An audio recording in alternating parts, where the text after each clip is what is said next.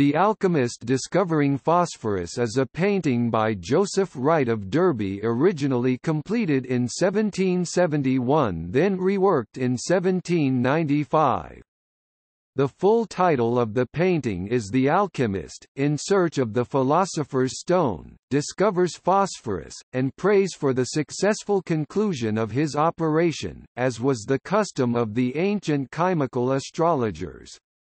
It has been suggested that the alchemist refers to the discovery of phosphorus by the Hamburg alchemist Hennig Brandt in 1669. This story was often printed in popular chemical books in Wright's lifetime, and was widely known.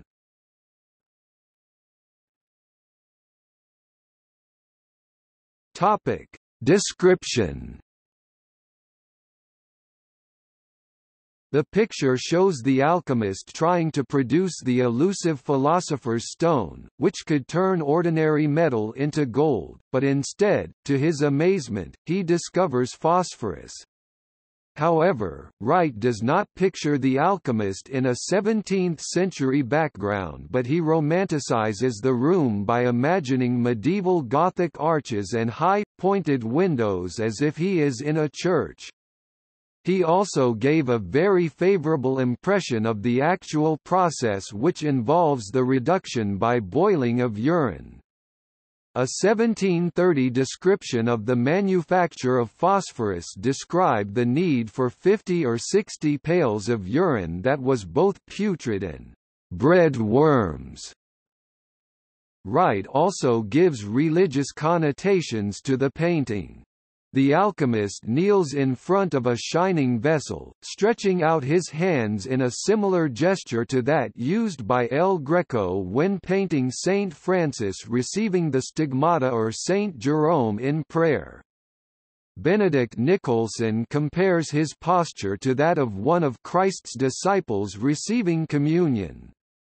He believes that the layout of the painting may have been taken from Thomas Vake's painting Left of an alchemist, which also contains similar vaulting, a confusion of objects and a similar assistant who is singled out by the light.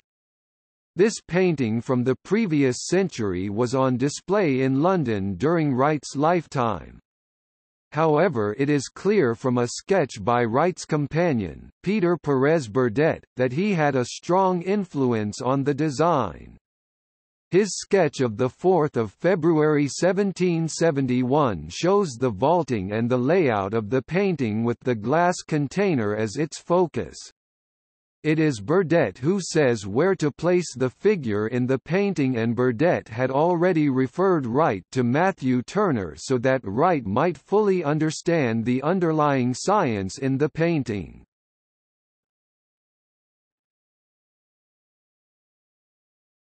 Topic: History. Since its exhibition in 1771, the picture has provoked many contradictory interpretations.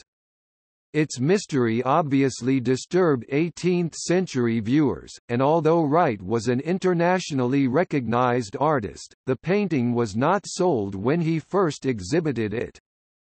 The picture traveled with Wright to Italy in 1773 to 1775, came back to England, was reworked in 1795, but was only sold 4 years after his death, when his possessions were auctioned at Christie's.